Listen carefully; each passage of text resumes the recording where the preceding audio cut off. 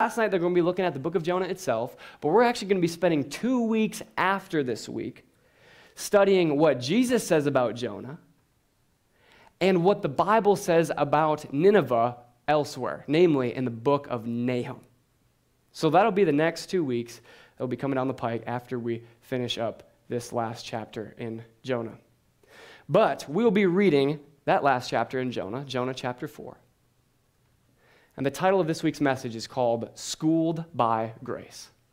Jonah is about to get schooled by God in Grace 101. God has just forgiven the city of Nineveh, much to Jonah's chagrin and bitterness. And God has to really teach him a lesson here. So turn with me, if you would, please, to the book of Jonah. It's on page 503 in the church Bibles. And we're going to be starting in Jonah chapter 4, verse 1. Jonah chapter 4, verse 1. But it displeased Jonah exceedingly, the fact that Nineveh was forgiven. It displeased Jonah exceedingly, and he was angry. And he prayed to the Lord and said, O Lord, is not this what I said when I was yet in my country? That is why I made haste to flee to Tarshish. For I knew that you are a gracious God and merciful, slow to anger and abounding in steadfast love and relenting from disaster. Therefore, now, O Lord, please take my life from me, for it is better for me to die than to live. And the Lord said, do you do well to be angry? Jonah went out of the city and sat to the east of the city and made a booth for himself there. He sat under it in the shade till he should see what would become of the city. Now the Lord God appointed a plant and made it come up over Jonah, that it might be a shade over his head, to save him from his discomfort. So Jonah was exceedingly glad because of the plant. But when dawn came up the next day, God appointed a worm that attacked the plant so that it withered.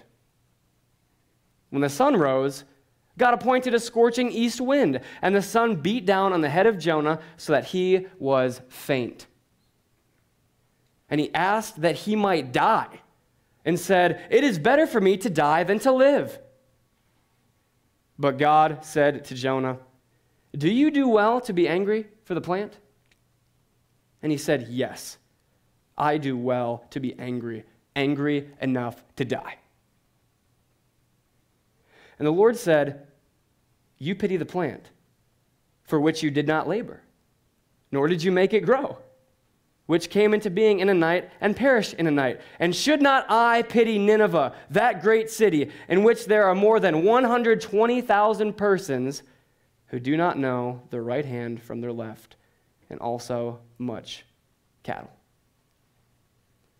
End of story. How many of y'all have had a bad dream?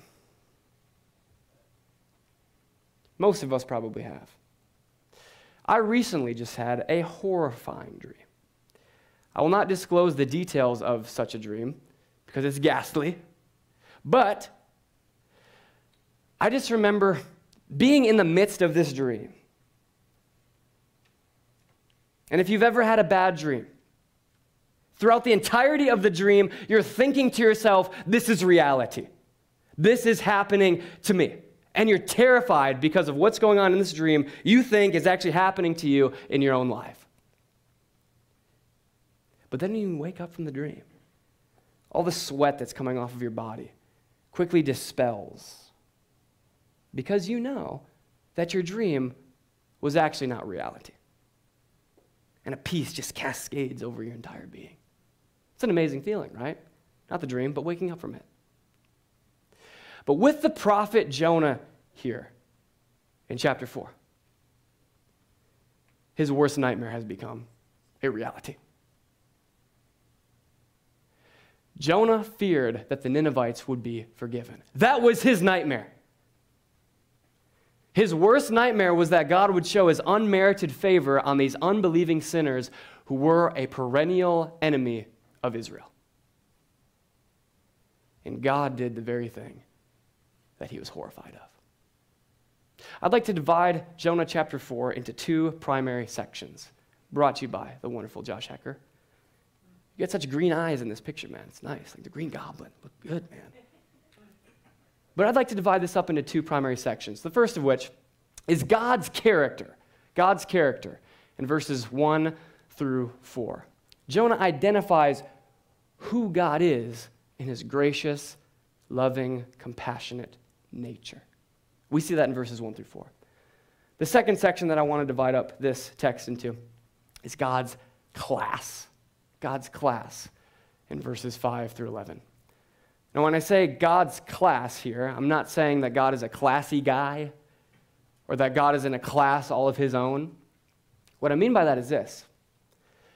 God is about to take Jonah to school and teach him a lesson about what grace and favor is and what it entails.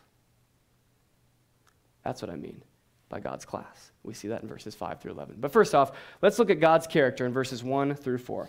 Verse 1. But it, the fact that Nineveh was forgiven, displeased Jonah exceedingly.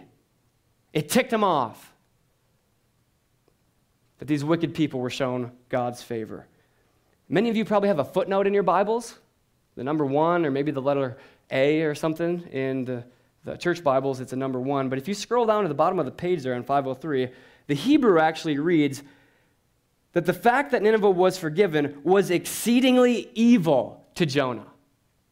It was evil that God had chosen to show grace to these evil people. That's how messed up Jonah's theology is in this moment. We've seen all throughout this narrative that Jonah is up and down, up and down, up and down in regards to his theological convictions about God and who he is. He's accurate sometimes, but then he's wildly inaccurate. And maybe you're like this in your own life sometimes. You think one thing about God, and then you turn to the Bible, and that thought that you just had about him is completely obliterated. That's a good thing when that happens, because our job is to conform our mind to who God is and not to impose our own agenda upon the text, like Jonah is doing here. It was exceedingly evil to Jonah that these people were forgiven, and he was angry. Verse 2. And he prayed to the Lord and said, O Lord, is this what I said? Is this not what I said when I was yet in my country? He prays to the Lord, but really what he's doing is protesting to the Lord. He's shaking at his fist at heaven and saying, God, I told you so. I knew you would forgive these wicked people when they repented. And it would have been better for me to just stay amongst my own people in my own country rather than come all the way to Nineveh to see you shed grace that I don't want to see shed upon these folk. Jonah is in love with the comfortability that comes from staying even in his own country. He did not want to go to Nineveh. He did not want to be around people that were different than him. He did not want to be around people that he perceived were more wicked than him. My country, 'tis of thee, sweet land of liberty. That's the song that Jonah is singing. I'm not leaving. I'm staying. And we see out of Jonah here a type of religious ethnocentrism. You guys ever heard that word before in class, maybe? Ethnocentrism?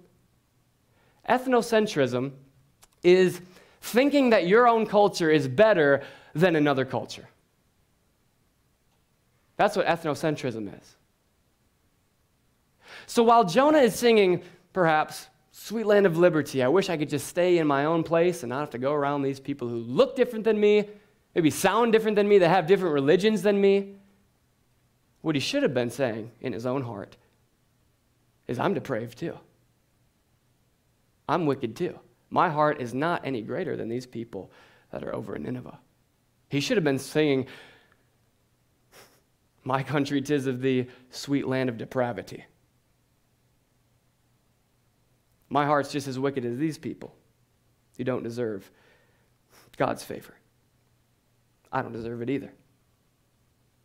We see this type of bitterness rising up in Jonah's heart. But the amazing thing is, beloved, is that when God sheds his grace upon a certain person or ethnic group or country or whatever it is, when he sheds his grace upon somebody, that grace is equal. He saves to the uttermost all those who come to him, whether you live in Jerusalem or Nineveh or Menominee. Therefore, the dividing wall of hostility has been torn down by God's grace that has been shown us in Christ. We see this in Ephesians chapter 2, when it says that for he, Christ, he himself is our peace. He's declared peace, Jonah, by grace, through faith, through repentance. He himself is our peace, who has made us both one and has broken down in his flesh the dividing wall of hostility. Jonah, why are you still hostile to those Ninevites who have just placed their faith in me? And I ask you, dear Christian, this evening, why are you still hostile, perhaps, to other Christians who have placed their faith in him? Why do you hold grudges against fellow brothers and sisters in Christ who have received the same unmerited favor that you have? If God forgave them, you should too. The dividing wall of hostility has been torn down. Why? That he might create in himself one new man in place of the two, so making peace. You are no longer two separate ethnic identities. You are one identity in Christ. So making peace, that he might reconcile us both to God in one body through the cross, thereby killing the hostility. Not only has he broken down that dividing wall of hostility, but he has killed it and stomped its guts out on the ground. Why are you hostile to other believers? There's no room for that, Jonah. There's no room whatsoever. But he carries on. Verse 2. He said, "That is why I made haste to flee to Tarshish." Why?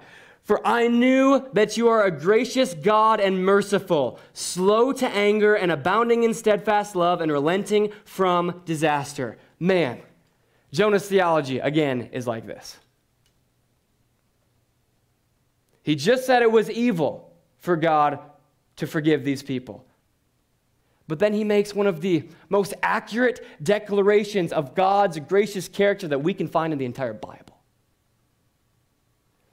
In fact, he almost says verbatim what God says to Moses when he reveals his character to him in Exodus chapter 34. As we read this text, listen and see if it sounds familiar to what Jonah just said here in verse 2. "The Lord descended in the cloud and stood with Moses there and proclaimed the name of the Lord." He proclaimed his character to him. "And the Lord passed before him and proclaimed, the Lord, a God merciful and gracious, slow to anger and abounding in steadfast love and faithfulness." Almost exactly what Jonah said here. But he forgets to include this last part. Conveniently for him. God also is a God who keeps steadfast love for thousands, and he forgives iniquity and transgression and sin. Jonah just nixed that from his Bible, as it were. He did a little Men in Black memory erase in regards to that passage in the Bible. Jonah forgives people. He forgives iniquity and transgression and sin when people place their faith in him. Don't conveniently forget that. But he does. He does. Jonah did not believe that God was as gracious as he says that he was in the Bible. And this begs the question, beloved. What attributes of God do you not like? Like Jonah did not like God's unmerited favor that he chooses to bestow on people that he chooses to bestow it upon. Do you wish that God wouldn't forgive this certain person or this people group or this certain race or religion because you don't like God's love for the nations? Or do you not like God's sovereignty and his providence The doctrine that God is in control of everything that comes to pass, and that everything that comes to pass has been ordained by God to come to pass because he is the one ordaining it to come to pass. Does that scare you? Does that intimidate you into believing, man, I'm just not as in control of my life like I thought I once was? Or perhaps, do you not like the justice and the wrath of God upon impenitent sinners who refuse to place their faith in him? And the fact that an eternal hell awaits those who obey not the gospel and embrace not the truth of it. Do you not like that about God either? Because our job as Christians is to embrace God as he is and as he reveals himself to be in this book. Our job is not to create God in our image. But our God and our job is to take God on his own terms, as he is, and worship him as such, and conform your mind to his truth and who he says he is in this book. So, that leads us into our second section here, the class, Grace 101, that God takes Jonah through here in verses 5 through 11. Jonah went out of the city, in verse 5, and he sat to the east of the city and made a booth for himself there. He sat under it in the shade till he should see what would become of the city. Why is Jonah still going outside the city to watch what happens to the city? Jonah is still hoping that God will burn down the city of Nineveh just like he did to Sodom and Gomorrah. That's his hope. That's his prayer. And he's hoping that God will relent from his relenting. He's hoping that God will double back and actually cast down his wrath and his judgment upon these people. So he goes out and he builds kind of a makeshift booth that really isn't effective whatsoever, as we see in the following verse. Verse 6, it says, "The Lord God appointed a plant and made it to come up over Jonah that it might be a shade over his head to save him from his discomfort." This makeshift shack that Jonah has just built for himself is not very effective. And God has to come in and show him grace, just like the grace he's shown to the Ninevites, so that he can be relieved from his discomfort. But as it stands currently, Jonah is sitting outside the city hoping that it will burn down. Jonah's theology is like this. He doesn't understand that God's character is gracious and patient, like we see here in 2 Peter chapter 3, verse 9. "The Lord is patient toward you, not wishing that any should perish, but that all should reach repentance." That's his desire for the nations. And Jonah doesn't get it. Instead, he is bitter, and it's leading to his own destruction. We see here in this text that when man is bitter, when mankind is bitter, man is actually really pathetic. Man's really pathetic. You ever made some dumb decisions when you were mad? Or angry? Or bitter? You're seething against somebody? What good comes of that? Nothing. I remember when I was down in Texas and I was youth pastoring down there, I was so frustrated with the situation that was going on in our ministry that as soon as all the students left on a Wednesday night, I wanted to take our glass water jug that was sitting in the youth room that all the students would get water from, and I wanted to take that massive glass jug and I wanted to throw it on the ground so I could watch it burst apart everywhere. And I sat down before I was about to do this, and I thought to myself, what good would that do? I just have to clean up this glassy heap of sin that I had just thrown on the ground. I would make my life even worse. Jonah is making his bitter life even worse by not accepting what God has chosen to do for these people. When we try to cover up our sin with our own little man-made machinations, to try to hide our bitterness, to try to hide our sin, to try to hide our rebellion against God and our bitterness towards him. It never works out very well. And we see that in the picture of this shack that Jonah has just pitifully made for himself. We also see it in the garden in Genesis chapter 3. As soon as Eve grabs the apple and bites it, and Adam sits by and does nothing, it says that the eyes of both of them were opened, and they knew that they were naked. They knew that they were shameful. They knew that their sin had just been exposed by God. And what did? They sewed fig leaves together and made for themselves loincloths. They took tree leaves and tried to cover up themselves and make loincloths so that the God of the universe couldn't see their nakedness. How effective is that, you think? Your bitterness and your sin and your hostility towards God never profits.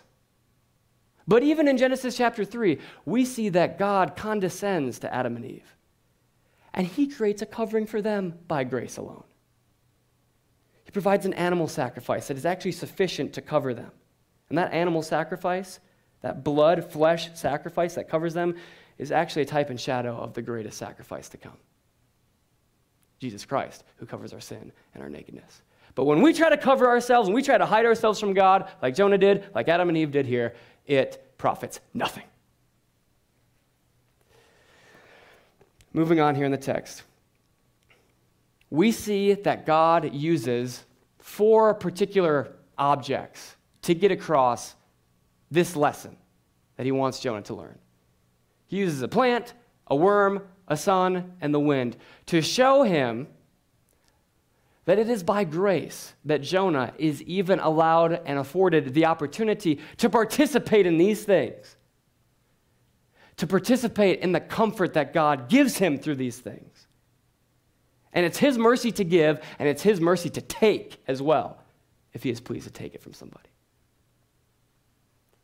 The Lord has given, and the Lord takes away. Blessed be the name of the Lord. That's what Job prays in Job chapter 1. And that's something that Jonah is not getting here yet. But it's something that we must understand here, AY, as a youth group. The fact that God gives mercy to whom he sees fit. It is his to give, and he owes it to no man. He owes it to no woman. It is grace. And if he owed grace to everybody, and he gave it to everybody, then that grace would actually be justice, because he owes it to people. And a good, just God owes something if he gives it to everybody. But grace, by definition, is something that you cannot earn or deserve or merit for yourself. And we see the Apostle Paul teach us in Romans chapter 9, quoting again from the book of Exodus. For he, God, says to Moses, I will have mercy on whom I will have mercy, and I will have compassion on whom I have compassion. I will have mercy and compassion on Nineveh if I want to. That's up to me. I'll have mercy on you in this youth room if I choose to. That's up to me. If you're in this room tonight believing and trusting in Jesus Christ, it's because God has chosen to show compassion to you, and he does not show that same compassion in a saving way to everybody. Be grateful for grace.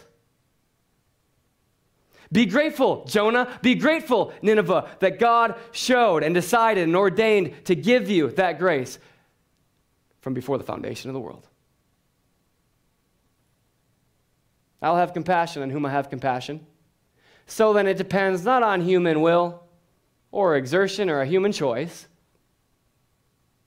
but it depends on God, who has and shows and gives the mercy. So then he has mercy on whomever he wills, and he hardens whomever he wills. That's also God's sovereign prerogative. Jonah learns this lesson, and then the book of Jonah is over. And it leaves such a weird taste in your mouth. It should, because Jonah is still just as bitter at the end of this book as he was at the beginning. That's a tragedy, y'all. Don't just be grateful for the grace that you have received in your life, but be grateful for the grace that God shows to others as well. Don't just praise God for your own salvation, praise God for the salvation of others. The salvation of people in other churches. The salvation of others in other cities, states, countries, parts of the world. Praise God for the salvation of all people who receive it. How Jonah should have responded is very similar to how Peter and the Jews respond in Acts chapter 11. And I want us to turn there here briefly. In Acts chapter 11, we're going to be looking at our last text for this evening. The book of Acts, specifically chapter 11, is on page 598 in your church Bible. If you don't have a church Bible, it's in the New Testament, and it's after the book of John and before the book of Romans. Acts chapter 11, verses 15 through 18. Peter is reporting to the Jews, who were the people of God, just like Jonah was a member of the people of God. He's reporting to them how God has chosen to save the Gentiles, the non-Jews, the Ninevites, as it were. And this is evidenced forth by the fact that in chapter 10, God chose to save Cornelius and his Gentile household. One chapter before, Acts chapter 11, that's what happened. And he's recounting what has just happened and how God has chosen to save the Gentiles to these Jewish Christians here in Jerusalem. Acts chapter 11, verse 15. He's recounting this event. He's recounting this experience. He says, "As I began to speak, the Holy Spirit fell on them, these Gentiles, just as it did on us at the beginning, at Pentecost," in Acts chapter 2.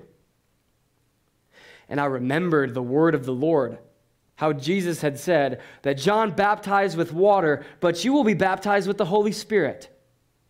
Now notice just how radically different Peter's response is to the fact that these people are now being saved in relation to how Jonah responded. Verse 17. "If then God gave the same gift to them as he gave to us when we believed in the Lord Jesus Christ, who was I?" Who was I that I could stand in God's way? Jonah's trying to stand in God's way, isn't he? Peter will have none of it. Verse 18. "When they heard these things, the Jewish Christians, when they heard these things, they fell silent. Their mouths were stopped before God. But then they opened up their mouths and they glorified God, saying, 'Then to the Gentiles also God has granted repentance that leads to life.'" Jonah should have been praising God for the fact that he granted repentance to these people. That's what Peter and the Jewish Christians are doing. Do you praise God that God forgives even the most wretched, wicked sinners? I pray that you do. And I also pray that you are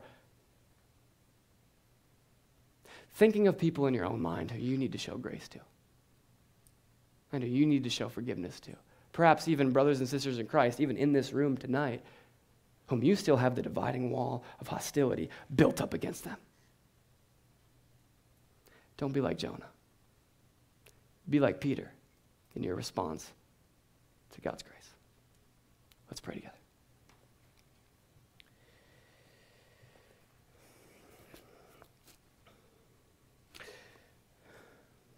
Father in heaven, if any man or woman be in Christ, it is solely because you have granted them repentance unto life. May we not respond to this reality like Jonah did, but may we respond like Peter and the Jewish Christians did. And God, if there be any hostility within this room from these students towards other students. If there be any hostility even in this church from some congregation members to other congregation members. God, may you make these things known to them in their hearts, and may you break down and kill that dividing wall of hostility that has been broken down in Christ. We praise you for the story of Jonah and how it still affects our day-to-day living. And may we not grow calloused to the grace that has been shown to us, just like it was shown to the Ninevites of Jonah's day. We pray these things in your name, King Jesus.